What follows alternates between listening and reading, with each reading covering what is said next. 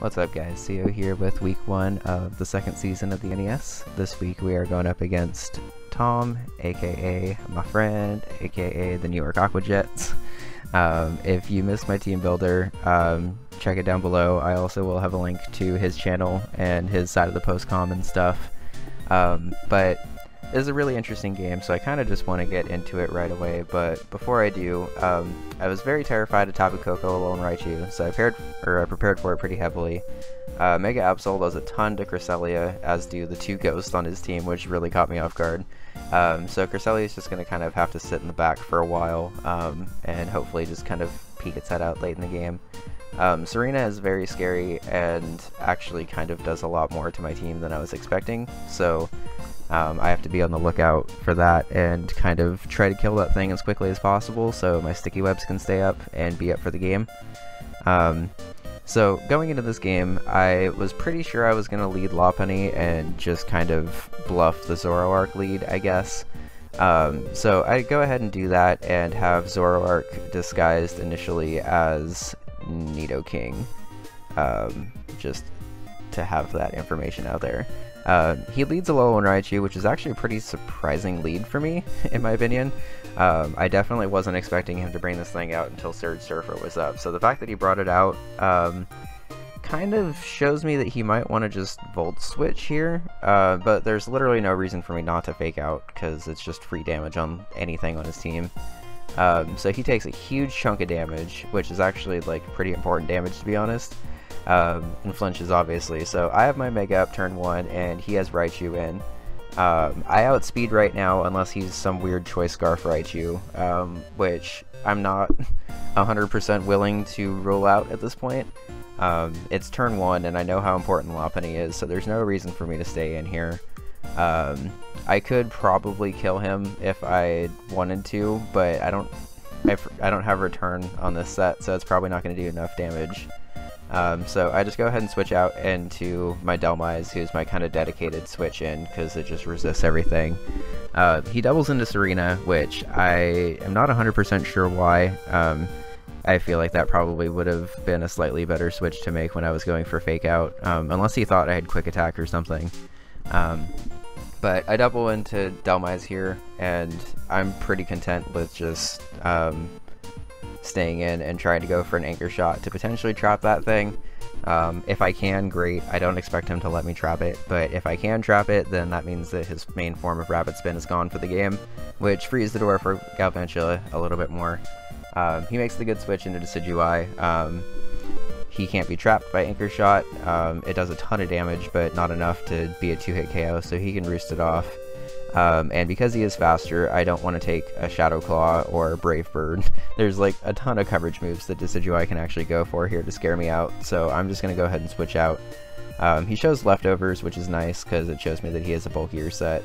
Doubling back into Serena, which is kind of, again, another surprising double in my opinion, but I guess he caught me trying to double.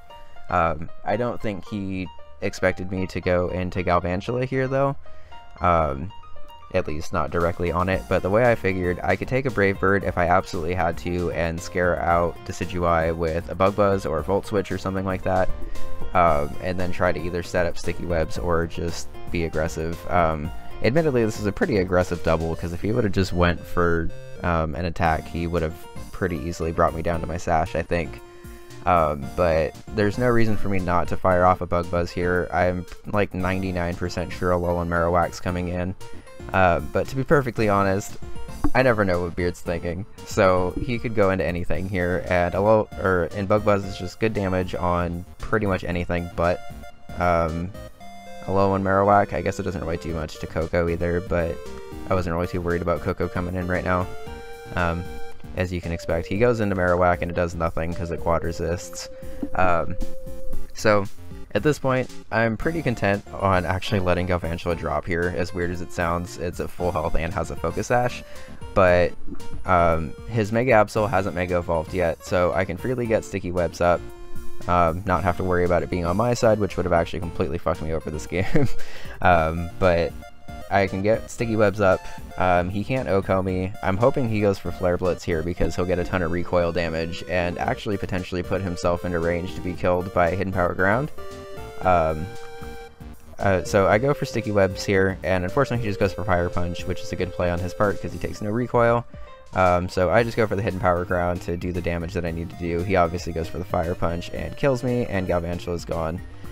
So here I go into Nidoking, but this is not actually Nidoking, it's Zoroark. So my logic here is, he knows for pretty much 100% certainty that Nidoking will kill.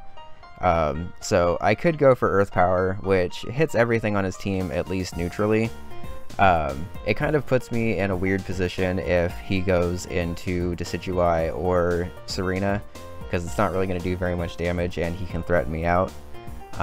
But the way I see it, the Earth Power is pretty obvious here because it hits the upper 3 members of his team and kind of smacks regular Absol. Like, I believe it Okos. If not, Okos does a ton of damage.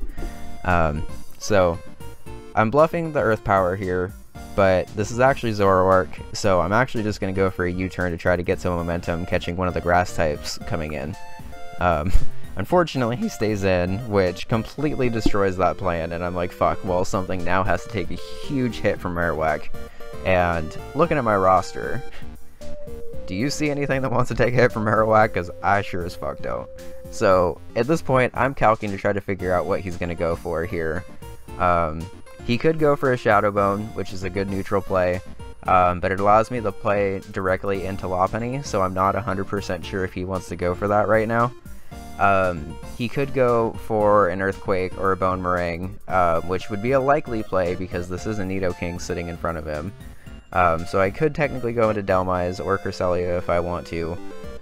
So I do the calcs and realize that Shadow Bone was probably a less likely play here, just because I don't think he wanted me to get a free switch into Lopunny here. So I make a pretty aggressive double into Cresselia on a Ghost type, and he goes for Bone Meringue, so I felt pretty happy for myself there. So obviously I can't stay in now, because obvious Shadow Bone is obvious, so I do the play I was talking about and double into Lopunny. He goes for the Shadow Bone, which is nice. He was telling me after the battle that he was talking to someone here and was kind of distracted, which is why he was making, like, fairly obvious plays here, I guess. But to be honest, I don't really think that, I don't know, like, I believe him, obviously, but I just feel like I made more predictions than he made bad plays, I guess. I didn't want it to be like a negative thing against him, I guess. So I'm in with Bonnie, and again, free Fake Out is free. If he goes into Serena, then it's whatever. So I get a free Fake Out off. By that damage, I can tell that he's pretty heavily HP invested, so I do this calc really quick just to make sure.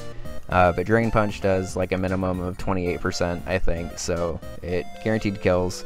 Marowak drops, and he goes into Serena. Well, and Serena gets the Sticky Web drop.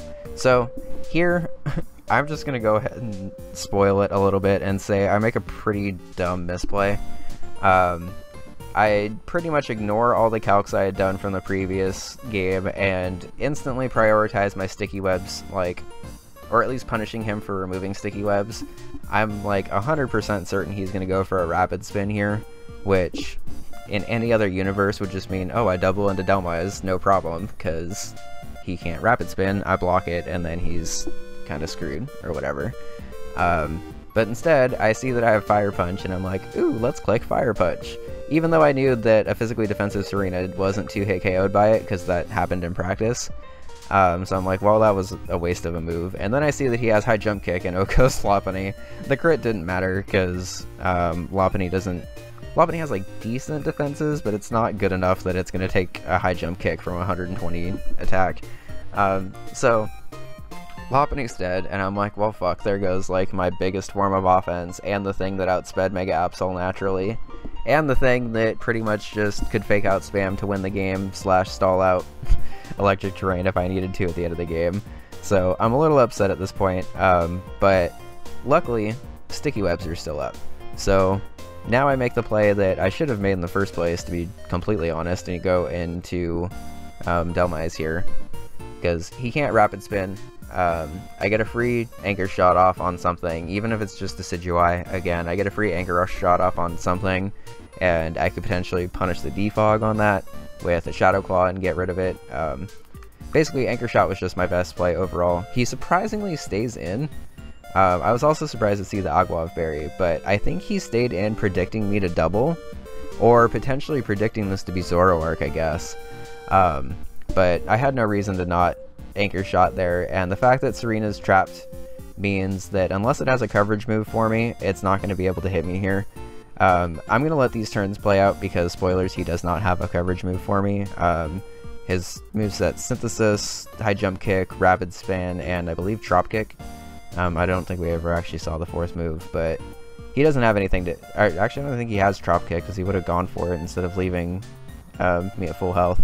So he realizes he's in a losing situation here and just lets Serena drop. Going into Decidueye here, which is a good play on his part because now it more often than not scares me out. But because he wasn't able to do any damage to my Decidueye, and this is the last form of hazard removal he has, I actually want to stay in here.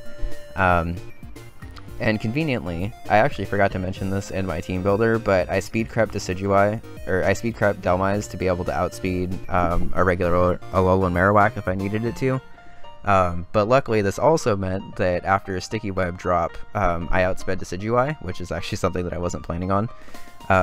He brought Sucker Punch specifically for hitting things that outsped me, which is a pretty good plan on his part. I think it also hit Cresselia well enough, so that was good prep on his. But unfortunately I'm just able to completely body him with a Shadow Claw there and take out Decidueye. So both forms of his hazard removal are gone, which is awesome for me because that means Sticky Webs are here to stay. Galvantula, even though it didn't get a kill, definitely did its job in this battle. And I'm up 4-3, and he basically has the Surge Surfer pair and a Mega Absol left. He's going to go ahead and go into Mega Absol here, and it's at this point that I feel like just Dhelmise did its job. I don't really want to switch anything in to a Mega Absol right now, because it'd basically just be 2-hit KO'd by a knockoff into something else. So I just let Dhelmise drop. Again, it did its job, so I'm not really tripping. But I go into Nidoking, who is actual Nidoking this time.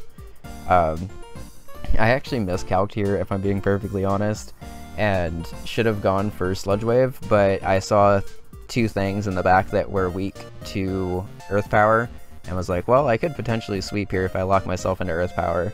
Unfortunately, when I was doing the calc, I think I had Life Orb attached and not Choice Scarf because Life Orb Earth Power O-code, but unfortunately Choice Scarf Earth Power did not. So he gets a free knockoff off, does a ton of damage, and knocks off my Choice Scarf, which unfortunately means that I now don't outspeed the things that I need to outspeed. I like really can't remember for 100%. I don't think I would have actually, now that I think about it. I kept thinking that during the game I was going to be able to outspeed a Surge Surfer Raichu if I had Sticky Webs up, but I think what would have happened is it basically would have just been a +1 Raichu under Electric Terrain, and a -1 Raichu outside of Electric Terrain, obviously. And I unfortunately don't outspeed +1 Raichu, obviously, because I'm +1 myself.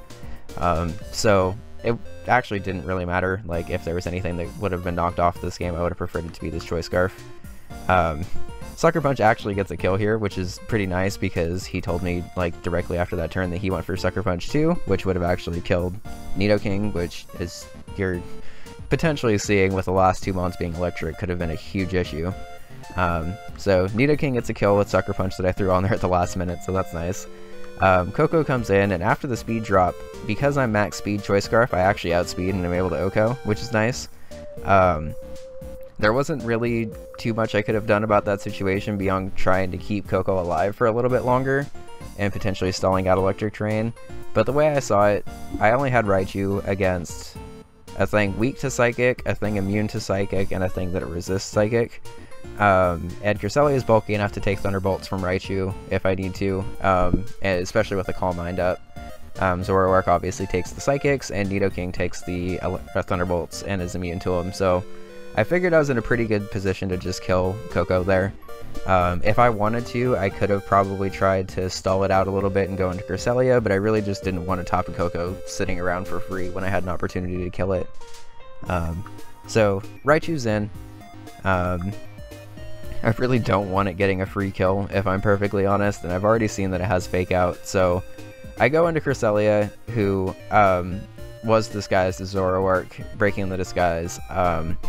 There wasn't, like, I could have gone straight into Cresselia if I wanted to, but there really wasn't any point in me keeping the disguise around at this point. And I didn't want him, well, actually, to be perfectly honest, I kind of thought he was going to go for a Psychic, so I tried to be a little bit more aggressive here now that I'm remembering it. Fake Out was a good safe play on his part because it does enough damage, I believe, to have killed Nidoking from that point.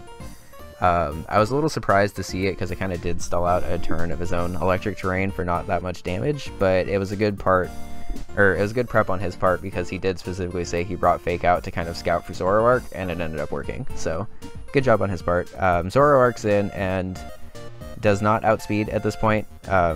It like just barely doesn't. So he predicts me to go for a Sucker Punch here, thinking I have it, and goes for an Extreme Speed, which is also very surprising.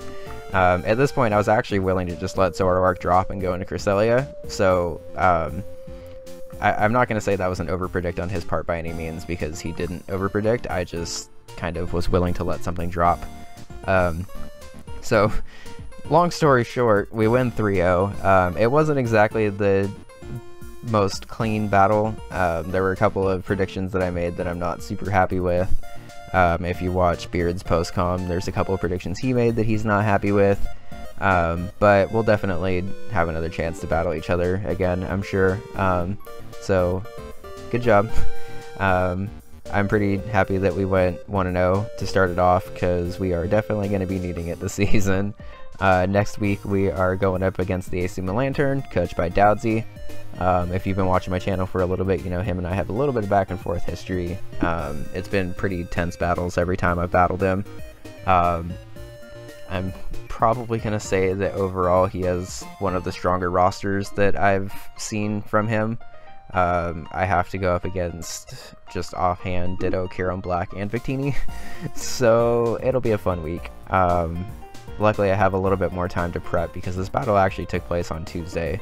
I'm recording it Friday and probably going to release it on Saturday unless I have enough time to actually render this before I go to work. Yeah, good battle, Beard. I definitely look forward to coaching with you and helping your roster grow and stuff. I feel like this game was a pretty entertaining game, even though there was a couple of weird plays in it. So just go ahead, and if you guys are still watching, thank you. Drop a like, subscribe if you're interested in the content. Again, please let me know if there's sets or Pokemon that you want me to bring that you haven't seen. I'm here to make content for you guys, entertaining. So thanks, and I will see you guys next week. Bye.